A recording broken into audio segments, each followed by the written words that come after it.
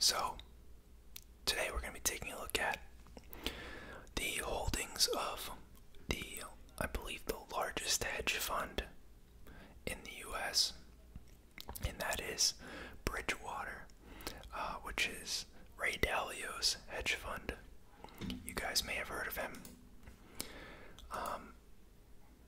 Founded in 1975 by Ray Dalio, over $140 billion in assets under management. That is colossal. Looks like it was 160 at one point.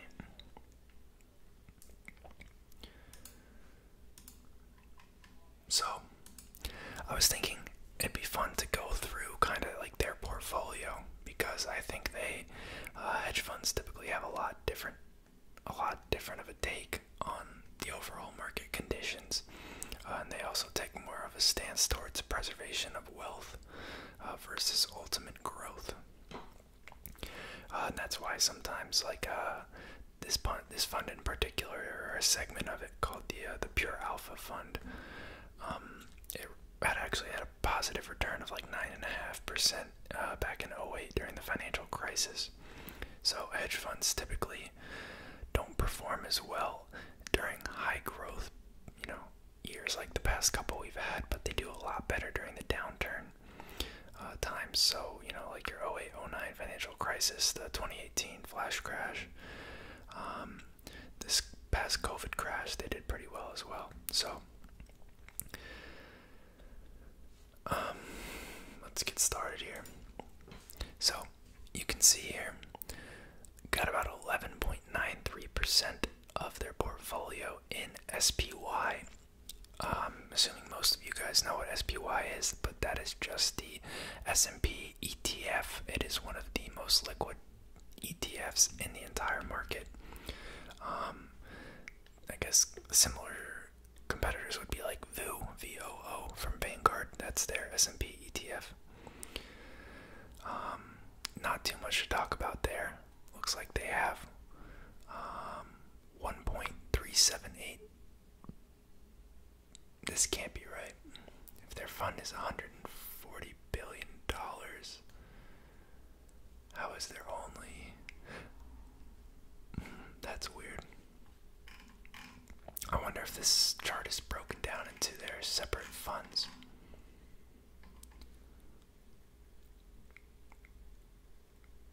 Yeah, it says combined 13F. Okay, ignore that. I wonder if it tells us what fund it is. Doesn't look like it. Interesting. Okay, but SPY, obviously a big holding. Ray Dalio is a big proponent of diversification. So, granted, we know this is not just one fund, but across all of his hedge funds within Bridgewater, there are 600 holdings, which is absolutely nuts. Second here, we have VWO. I'm guessing this is some other sort of ETF. Yeah, emerging markets ETF.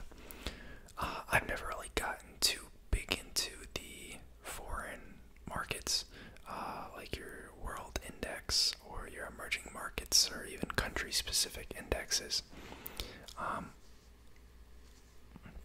It just kind of irks me a little bit with the lack of regulation in some of these other countries. Certain countries rely a lot on things that are kind of run rampant, like mining and oil and sweatshop manufacturing. Not necessarily things that, are put under a magnifying glass like companies are in the US. That's why you see a lot of contention around Chinese companies right now for their fraudulent accounting. And that's one of the reasons that companies like Alibaba, for instance, are trading at discounted valuations compared to their peers, like an Amazon or Google or something. And that's another reason, if you guys remember Luckin Coffee, I believe it's called. I was never in them. I never really followed it until after it happened, but they were lying or deceitful in their sales. And that stock ended up imploding. So I don't have the highest respect for foreign markets. It does round you out a little bit more in terms of diversification. You know, if the U.S. market craps the bed, a lot of the times we'll see money shift overseas. But my biggest issue is that it's a really flat portfolio most of the time. You can see in the past 10 years, this fund is only up 7.25% with a 1.8% dividend, which is just, you know, it's basically a bond fund at that point, even though it's supposed to be an emerging markets ETF. So I never understood why people held these long. But Ray Dalio has always been a big proponent of that, so it is what it is. I'm sure you guys know GLD. It's just a gold ETF, gold trust. So I believe that's physical gold. Ray Dalio loves his gold, precious metals. As I said, he's a big fan of diversification. So that's 4.61% of their portfolio. I'm not going to go through all of these, obviously. Probably just do the first page or two. Next up, we got Walmart, which is actually the biggest company in the U.S. by revenue, I believe, right now. You would think it would be Amazon or Apple or one of these other companies with a higher valuation, considering that Walmart only has a market cap of like 400 billion, but their margins are just so trash, which is why their valuations are so much lower. You know, not a bad company, honestly, pretty stable. A big part of their business actually comes from the grocery side of their business, which is interesting. It's super stable because I remember, if the statistics are right, it's like 90% of people live within like 15 miles of a Walmart in the US, which is just nuts. But it's pretty stable because of all those locations and because of the repeat business that they get just from like consumer products and grocery. Not sure like long term how much more room they have to grow, unless they're going to go into like new business segments. Because with that much coverage in the US already, unless you're really going to like ramp up market share, which I just don't see happening, it's hard to justify. Yeah, you can see people here posting articles holding its own against Amazon, but little growth and not a bargain. Retail giant is stumbling. Walmart is losing, or we're losing faith in Walmart's growth trajectory. So, next up, 3.25% of the portfolio is Procter & Gamble. I like Procter & Gamble products, especially household products. As far as the stock goes, I've never really followed them too closely. That PE, oh, that's forward PE. I was like, that is way too low. I've never seen this stock below like a 50 or 60 PE, except maybe during the COVID crash, but even then, it didn't fall that much. Super stable company. Pretty sure they're a dividend aristocrat. Decent yield, decent growth, good diversification against products. I actually like this company. If it just wasn't at such a high valuation, I would probably buy it. So right now, I think there's probably better places to put your money, but I like that pick. Speaking of Alibaba, here it is at 3.22% of his portfolio. As I said, Ray Dalio loves investing across other countries for diversification as well as other sectors, so not a surprise that he's in this. It does trade at a discounted PE. I don't like that Seeking Alpha only gives you forward PEs and forward EPS projections. Makes it kind of hard to value it, but Alibaba has had a crazy... Bang the microphone, so I gotta go back and mute that. Next up, we got IEMG. Not sure what this is. Might be another ETF. Yep. Just another emerging markets ETF from MSCI. IVV. Core S&P 500 ETF. I'm not really sure what that means.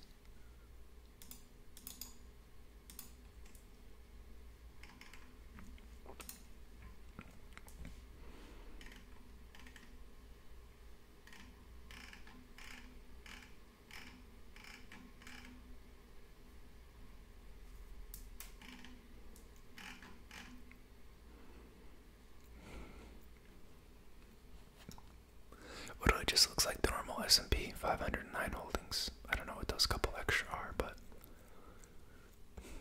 that's a little odd. Don't know why he has it split across multiple S&P ETFs. Next up, IAU, probably another ETF from iShares. Yeah, Gold Trust ETF. Again, not sure why it's not in just GLD more. Maybe these are different funds that we're looking at, and it's just combined on our screen. PDD. Actually have no idea what this company is. Looks like it's a Chinese company. Yeah, it says it's in China's e-commerce war. Doesn't look like they're profitable. They've been around since 2018, looks like. Pretty big company, actually. $175 billion market cap. That's pretty nuts.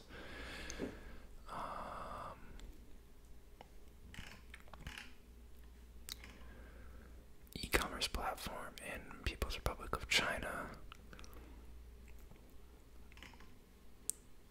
Good revenue growth. Kind of crap EPS. That's crazy revenue growth, though. Again, foreign stock. I'm not a huge fan, but you know, I'm sure he knows what he's doing. Next up, we got one of Warren Buffett's favorite picks at 2.15%. 3% yield on this puppy. Low PE, decent growth, really not great for the past, couple of years. It's been pretty flat.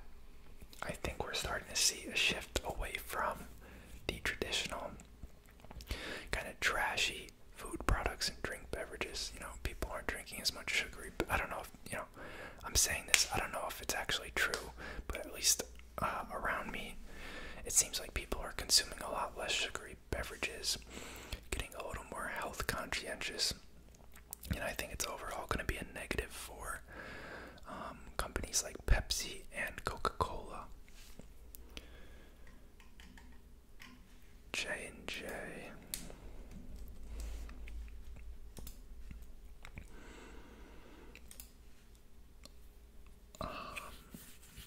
Solid dividend company. Yield isn't great because the PE is higher. I just feel like they don't do enough to justify being in my portfolio. I guess it makes sense for a hedge fund because they're a lot more of like a stable growth player. But because I work in the pharmaceutical industry, I tend not to invest in companies in this space anyways.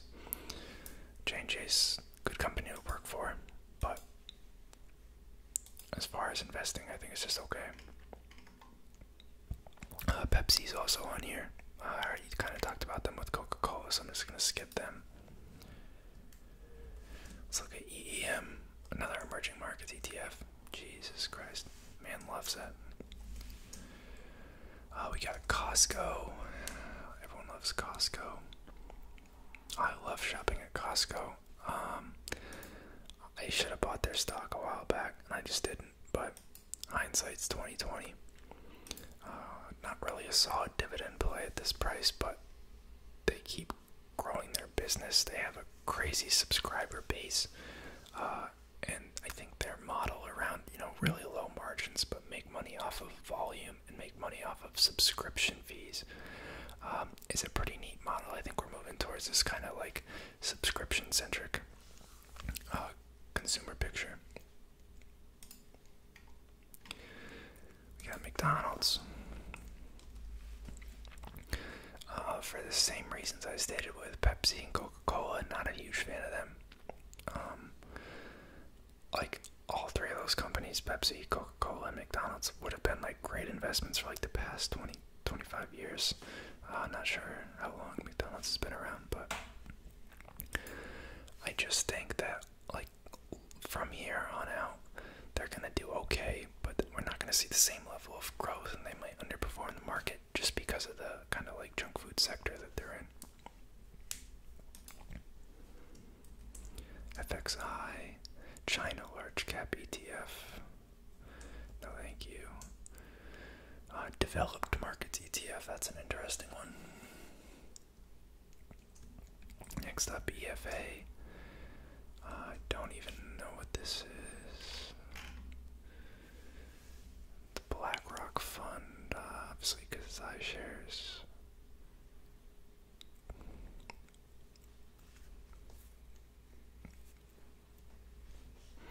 I guess large and mid-cap developed market equities.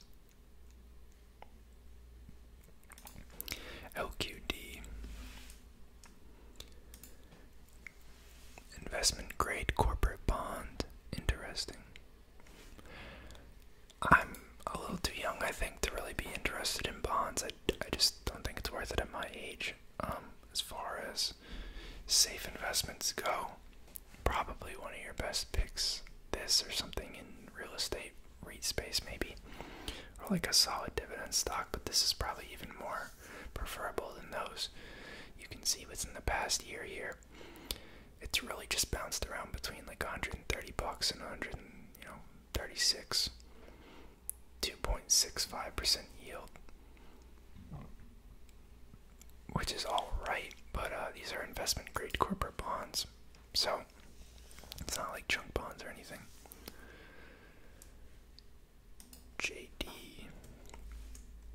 JD.com, yep. Don't really know enough about them, but I know it's a Chinese company. Appliances, mobile handsets, digital products such as desktop, laptop, and other computers, printer and office equipment, furniture and household. So they're kind of a jack of all trades. Pretty solid revenue growth. They're profitable, which is cool.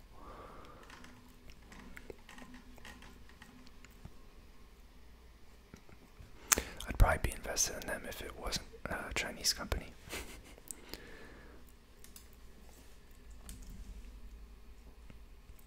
Another one of those EAFE ETFs. Next up we got MCHI, which is a China ETF. He really likes China.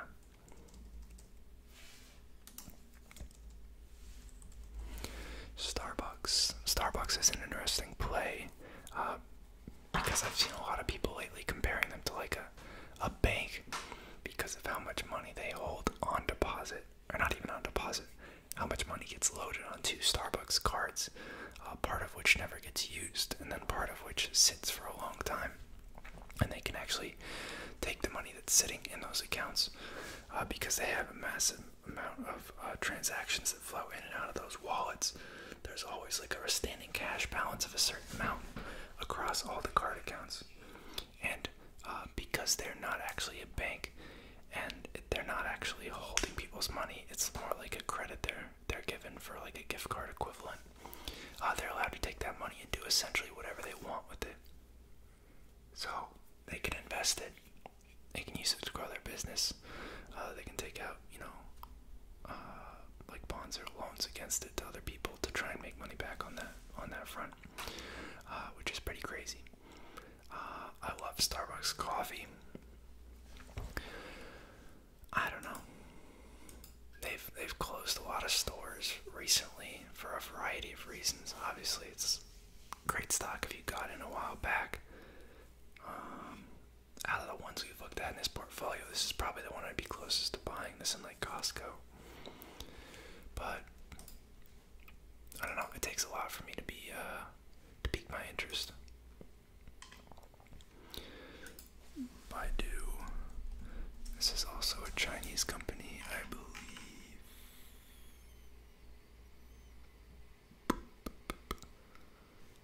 Yeah, based in China.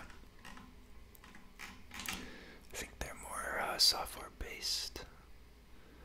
Yeah, they got a couple apps. Some healthcare, Wiki, Scholar, social media platform.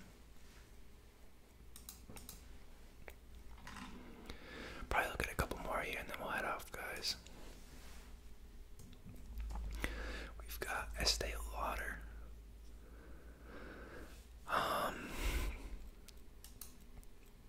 One of the leaders in the makeup industry as far as I know. I'm not too knowledgeable in the space, so I'm not going to pretend like I am. But man, that's been some crazy growth So good for him. Surprised they're doing so well during COVID even, which is pretty crazy. Their forward PE is 53. I can't even imagine what their current PE is, but it's a little crazy.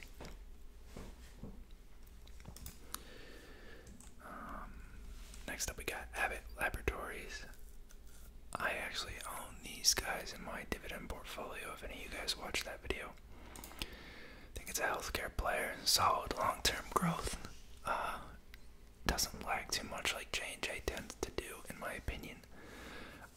Yield isn't the best. Not sure why that's forward yield and not current yield. Yield isn't the best, but they've got a good dividend growth ratio. If I remember correctly, let's see. Yeah. Last year they raised it by 19%. Over the past 3 years, on average, each year they've raised it by 14%. For 5 years out, on average, raised by 10%. So they're kind of accelerating their dividend growth.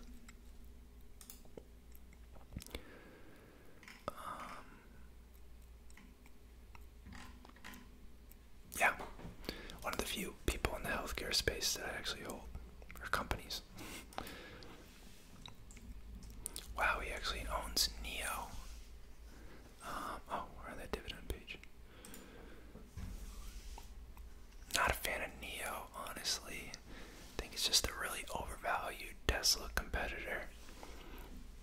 Don't really follow them enough to have like a solid opinion on them, but I just think they're part of this, EV hype bubble.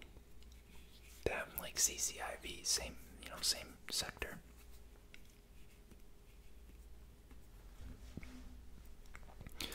Couple more here. It's got Target. Don't really know enough about Target. It's pretty crazy growth though. Look at that. They've really ballooned up. I think they've got a little more room to run than Walmart, although they're not quite as much of a household name. I feel like it looks like they're about a quarter of the valuation of Walmart. It's probably why. Next up we got DHR, which is Danaher. Not really sure what this company is.